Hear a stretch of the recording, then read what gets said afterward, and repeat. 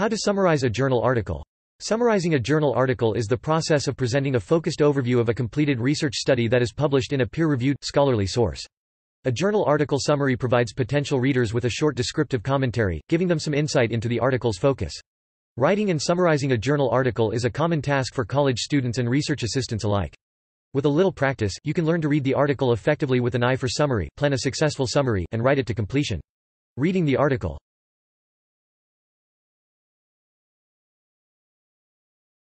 Read the abstract. Abstracts are short paragraphs written by the author to summarize research articles.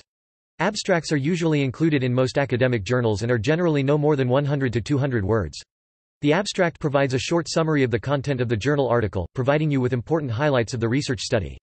The purpose of an abstract is to allow researchers to quickly scan a journal and see if specific research articles are applicable to the work they are doing. If you're collecting research on immune system responses in rodents, you'll be able to know in 100 words not only whether or not the research is in your field, but whether the conclusions back up your own findings, or differ from it. Remember that an abstract and an article summary are two different things, so an article summary that looks just like the abstract is a poor summary. 1. An abstract is highly condensed and cannot provide the same level of detail regarding the research and its conclusions that a summary can. 2.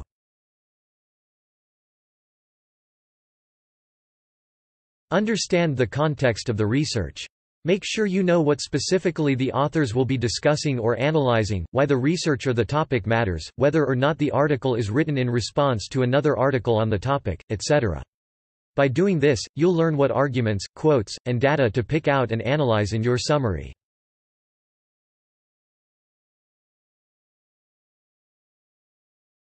Skip to the conclusion. Skip ahead to the conclusion and find out where the proposed research ends up to learn more about the topic and to understand where the complicated outlines and arguments will be leading.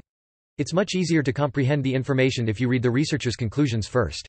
You still need to go back and actually read the article after coming to the conclusion, but only if the research is still applicable. If you're collecting research, you may not need to digest another source that backs up your own if you're looking for some dissenting opinions. Identify the main argument or position of the article. To avoid having to read through the whole thing twice to remind yourself of the main idea, make sure you get it right the first time. Take notes as you read and highlight or underline main ideas. Pay special attention to the beginning paragraph or two of the article. This is where the author will most likely lay out their thesis for the entire article. Figure out what the thesis is and determine the main argument or idea that the author or authors are trying to prove with the research.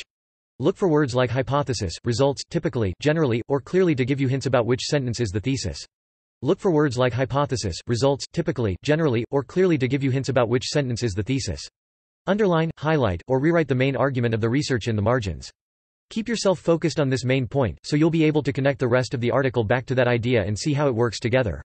In the humanities, it's sometimes more difficult to get a clear and concise thesis for an article because they are often about complex, abstract ideas like class in postmodern poetics, or feminist film, for example.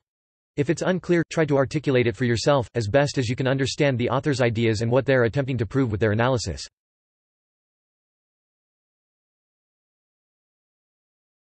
Scan the argument. Continue reading through the various segments of the journal article, highlighting main points discussed by the authors.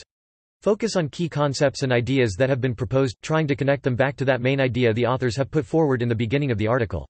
Different areas of focus within a journal article will usually be marked with subsection titles that target a specific step or development during the course of the research study. The titles for these subsections are usually bold and in a larger font than the remaining text. Keep in mind that academic journals are often dry reading. Is it absolutely necessary to read through the author's 500-word proof of the formulas used in the glycerin solution fed to the frogs in the research study? Maybe, but probably not. It's usually not essential to read research articles word for word, as long as you're picking out the main idea, and why the content is there in the first place.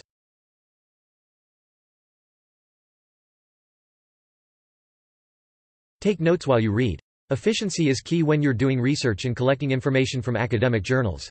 Read actively as you comb through the material. Circle or highlight each individual portion of the journal article, focusing on the subsection titles.